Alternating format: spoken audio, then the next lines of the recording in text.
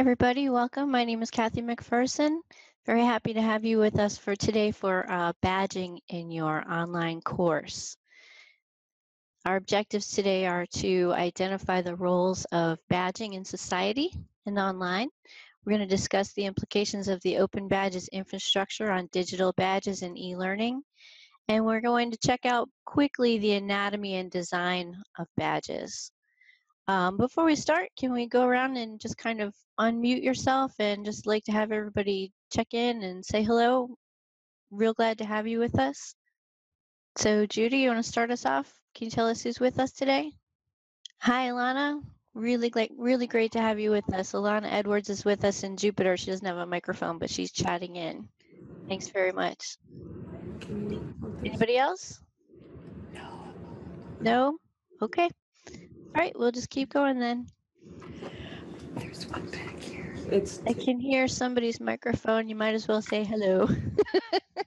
I think that's us. Yeah, I think so. Is anybody participating in Boca right now or no? Craig? Yes. Hi, Craig. David Mann is in here with me as well, although we're multitasking. Okay. All right, great. Well, it's great to have you all with us. So, okay, I need you guys to go ahead and mute yourselves then. Thanks. So what can we infer from this picture? If you can go ahead and chat in, if you've got some input for us. Who are these folks? What are their affiliations? What has each one of them achieved? Who has more authority, and how do you know? What would you say just by looking at them? As a teacher, I don't have a problem with awkward silence. It's a good thinking thing. And when it's videoed, we can edit out the quiet part, so that's not a problem at all. Great, thanks, Alana. We've got a Boy Scout with a lot of badges. And then, yep, we've got someone in the military, and he's got more badges and honors. Thank you so much, Alana. I appreciate that. I guess I have to do this way. Okay, this is in fact U.S. Army Brigadier General Sean P. Mulholland. At the time, he was the commander of Special Operations Command South. And this is my buddy Luke Mata, who is a big kid now, but at the time he was a Boy Scout tenderfoot in Troop 412. And we can see who they are. We can identify them by what the insignias on their uniforms are. Literally their badges, their pins, and their ranks and things. The more you know about it, the more clearly it's identifiable. So badges, they symbolize, even in society, affiliation. So the badge on the left would be the Department of Corrections in the state of Arizona. We can see that this is a Boy Scout, and we know that this is a U.S. Army general. And when you go to just a regular conference, they give you a badge to identify not just your name, but where you come from. So which college you're representing or what organization you're with. Badges also symbolize achievement. Clearly, this Department of Corrections officer has some level of achievement. Luke has his, the general has his, and then if some of us might be able to relate to remember back to swimming lesson days when the American Red Cross or the YMCA would give us literal badges for the different levels of swim achievement that we would get. Sometimes you would get a card, sometimes it would be a badge, but they signified specific levels of achievement. Badges also symbolize authority or rank. And so if you're able to unmute, Craig, thanks for coming in. It's great to see you. If you're able to unmute, let me ask you this. Let's say you're having a heart attack. If you had all the people in the room had these badges on them or this identification, who in the room would you feel most comfortable letting you work on if you had a heart attack? Clearly, it would be the person who has the first aid and CPR training. That would be the person that you would want to work on you if you had a heart attack. Now, maybe the deputy would have it, maybe the Boy Scout would have it, you never know, but it's clear what that person has accomplished because they clearly have the CPR and first aid badge on them. So, okay. A lot of apps online, they also award digital badges. And these are kind of fun. Their Audible is, you can listen to the books online. And when you do, you log in, you've got different ones. And they encourage you for different kinds of interaction. So the first one here, the closer, you get it when you listen to 5 complete books start to finish. You get the stack badge when you've got 50 books in your library, and the social butterfly means that you've shared your listening habits 5 times. So these badges encourage specific behaviors that the owners of the badges want to reinforce. TripAdvisor also has them. You log into TripAdvisor and you do your things, you do a review. This one, 100 people read my one article, and I can keep continuing in the app to earn more badges. If I do a luxury hotel, yeah, like that's really gonna happen. If I review a restaurant, you know, so there's that. Waze does the same thing. I don't know if you guys know Waze, but it's a really great app for you can log in for traffic and to see how it's going on the route that you're taking to work. I use this all the time, and you get levels in Waze. You get points for how many miles you travel using the app. You get points for reporting incidents in the traffic, and if you drive over goodies, you get points for that too.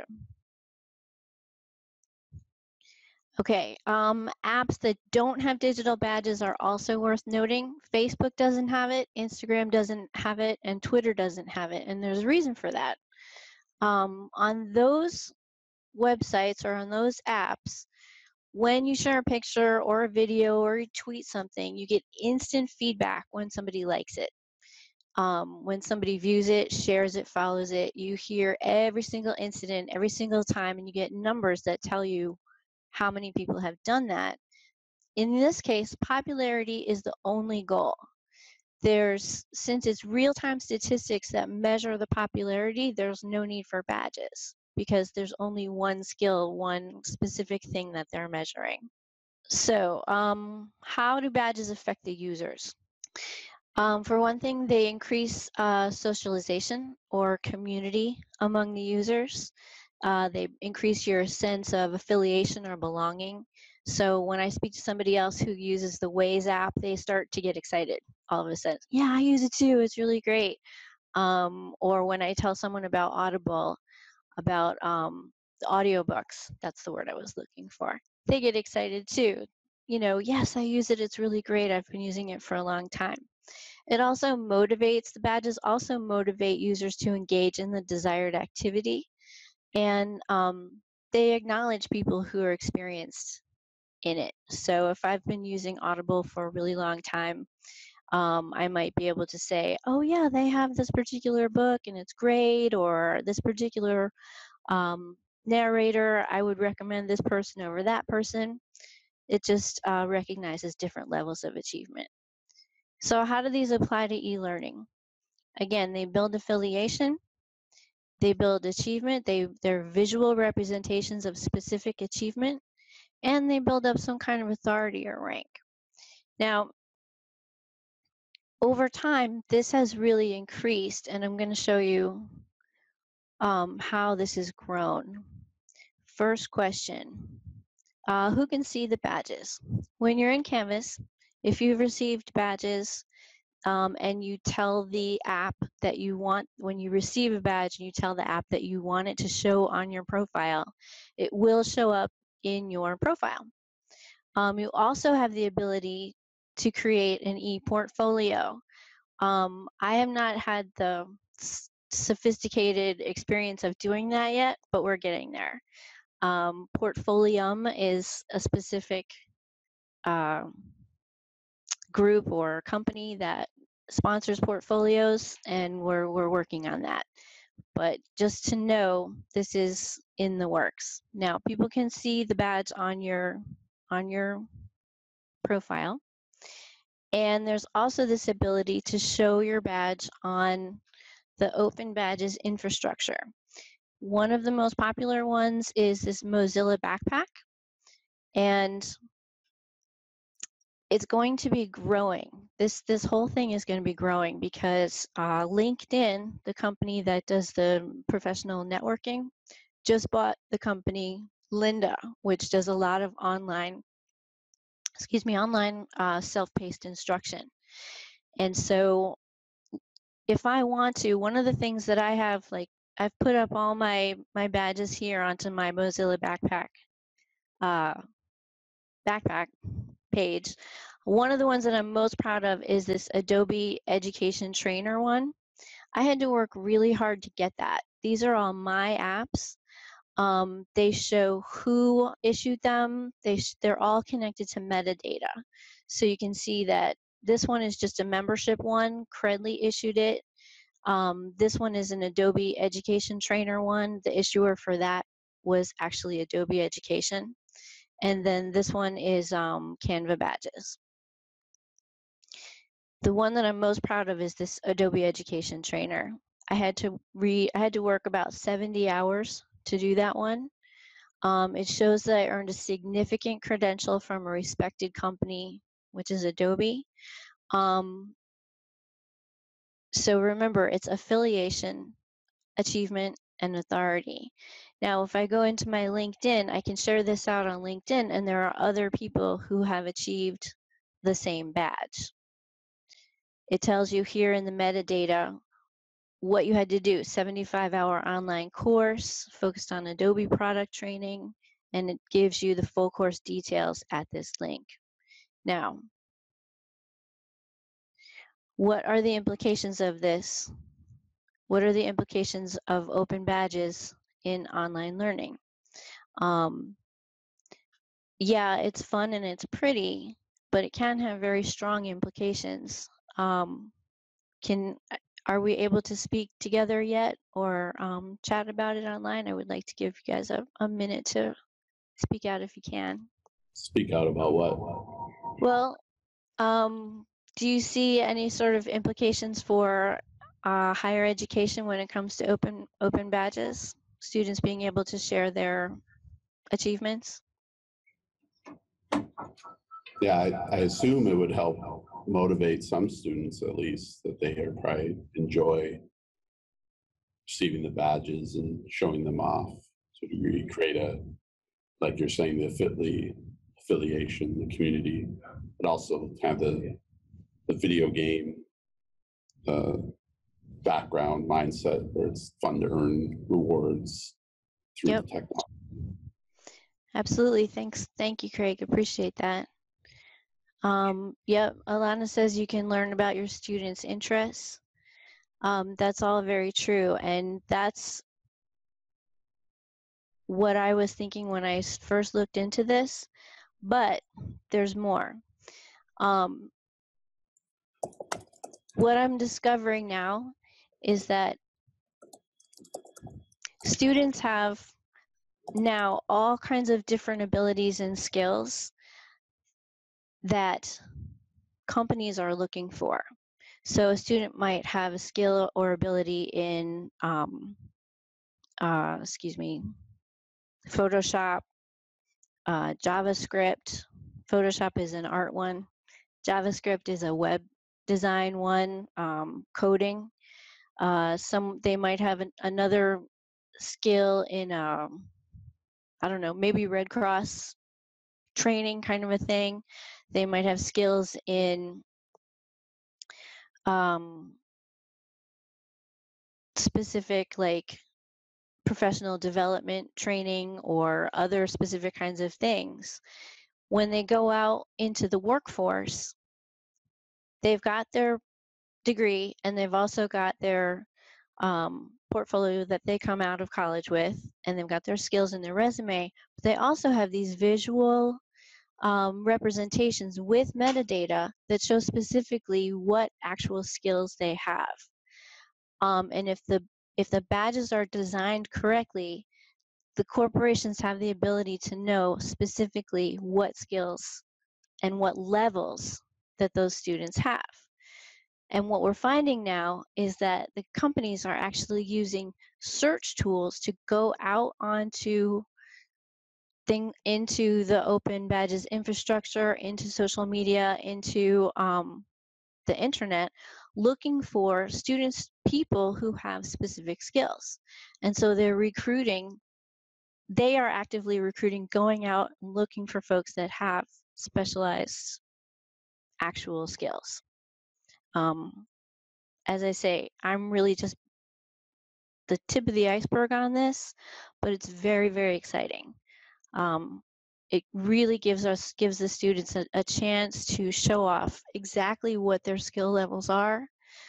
Because what I've read and heard about is that when they go out into the workforce, there is kind of a disconnect between, I've got this big degree, but how does the company know what my actual skill level is? Now, another implication when you're building the badge is, uh-oh, that didn't work. Sorry, I'm gonna do a little searching here. One of the other implications is, what does it mean when you receive a particular badge? Okay, you've got the metadata that's attached to the particular badge. You've got the badge name, the description, the criteria that it takes to earn it, the issuer, who was it that issued this badge, what was the evidence that they actually earned it, when was it issued, what were the standards, and what are the tags. Now, for example, I'm going to pull up a little, we've been using Canva badges in our e-certification workshop. It's been going very, very well. We have found that folks are really, it's been motivating for them. They've been interacting a lot with it. And whoops, let me go back one more page. For each of the modules that we have, folks have been earning these particular badges. When they finally get it, you get this e-certification badge. And the metadata behind it, whoops, not supposed to push show students, sorry about that.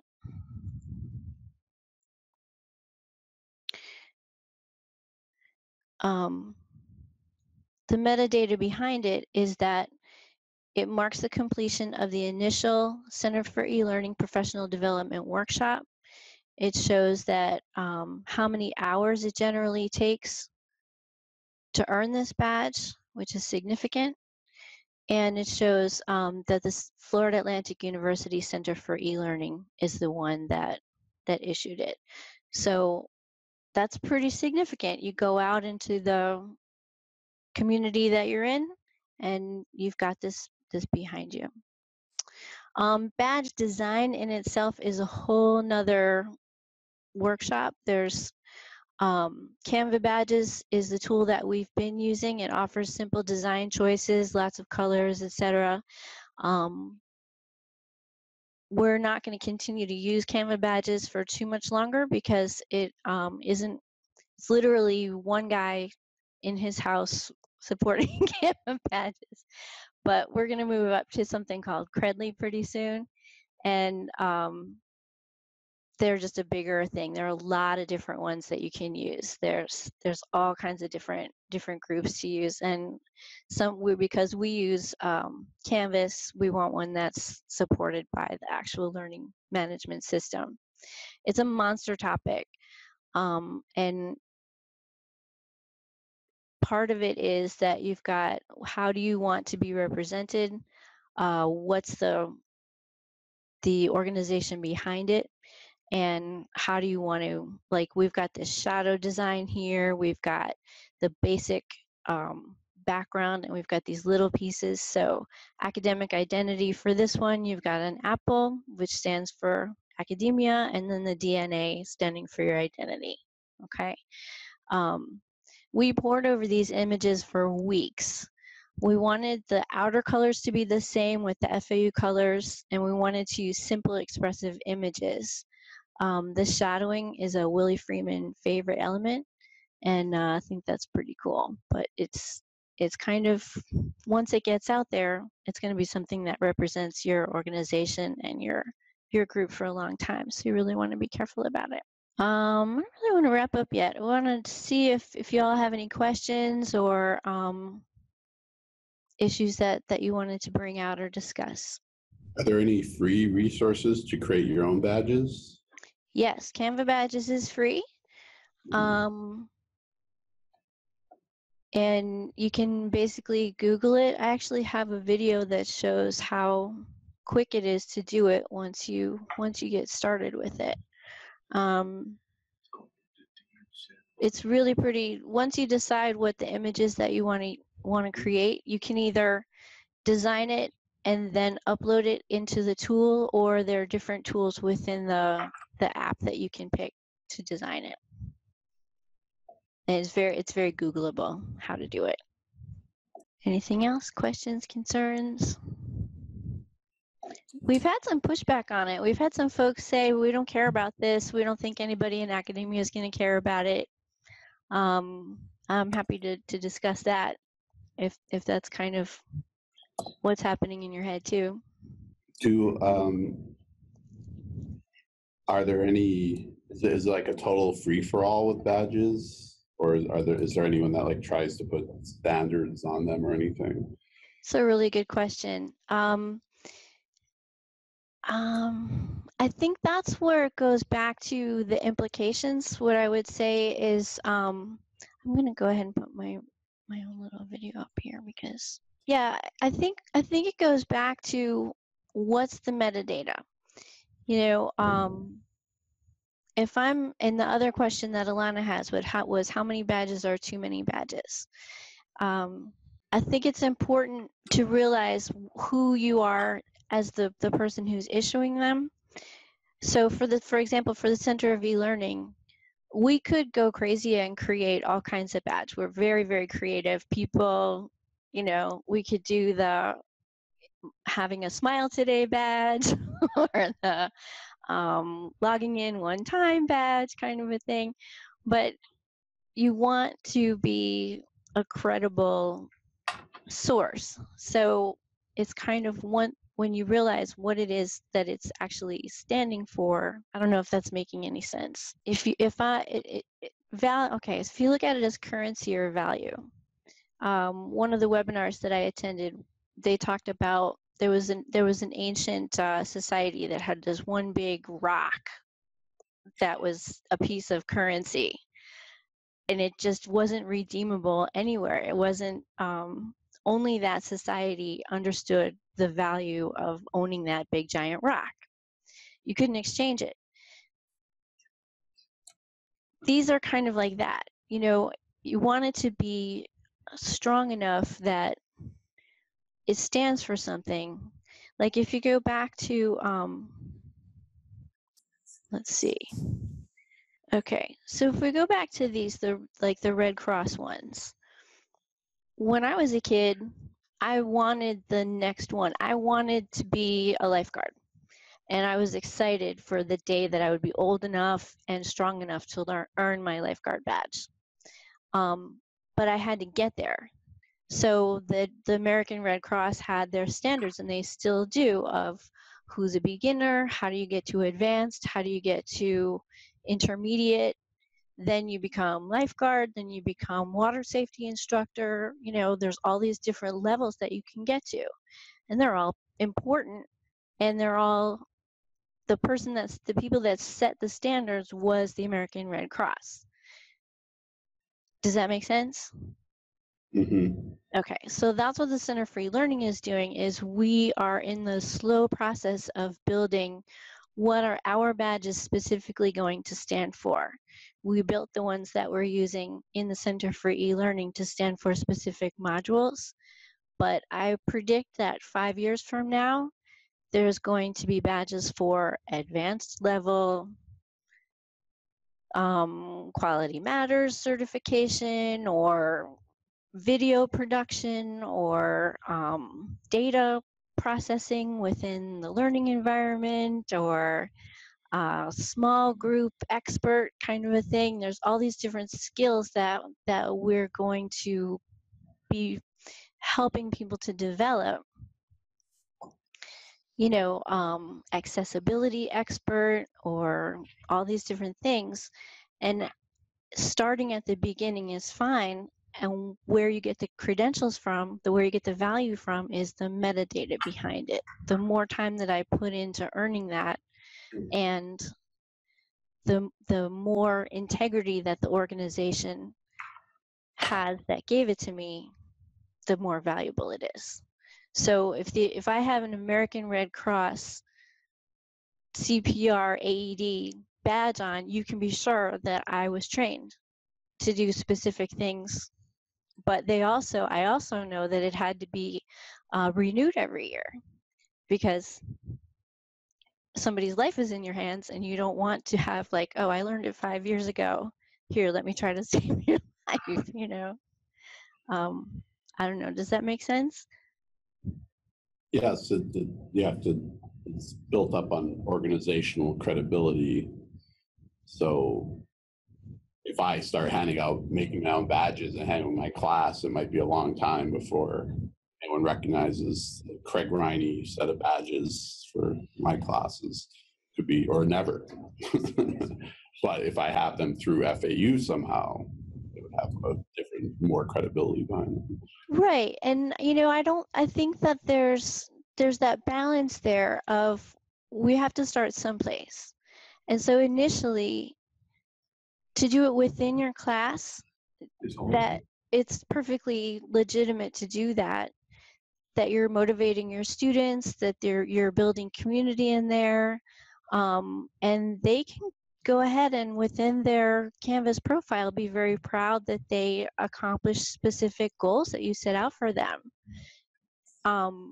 Absolutely, I say go for it. And as the time goes on, you kind of say, okay, these represent even higher levels of skill, to where your students would say, all right, this is stuff that I want the outside world to know about. I'm going to post this up, and before long, you are actually you already are a recognized authority in your field. You know, if you're able to say this person has accomplished this specific level of skill in this particular task, I mean, that's really great. They can post that out there, and they have something that they can share with their networking. More and more things are having visual representation, and in smaller and smaller pieces. So, you know, I say go for it. Might as well give it a try, and I'd be happy to share out even though Canva Badges is kind of drifting, it's a really good place to start, because it's very, very supported within the Canvas learning management system. Yes, and you're sharing ideas like advanced presentation skills and concise writing. Oh my gosh. If you want to write some writing skills badges, I think that would be very well received by a lot of teachers. Boy, anything to get people improving their writing skills, I say go for it. You know, I was working on a course the other day with engineering, and they're doing literal stuff in their labs and everything, and it's like, wow, you know, our language skills. Companies want people with specific levels of proficiency in language and things, and how are you going to tell the rest of the world that you're good at that? You know, even go to the standards within your field and start building badges to say the adult education education leadership is using portfolios. We always have, but this is, when it's digital, it can be exchanged in if you think about it as currency, you know. Okay. I feel like I'm rambling here. I know, and it's the first day of school, so it's really a big deal that you all came to participate today. Really, very, very much appreciated. Thank you. Oh, absolutely.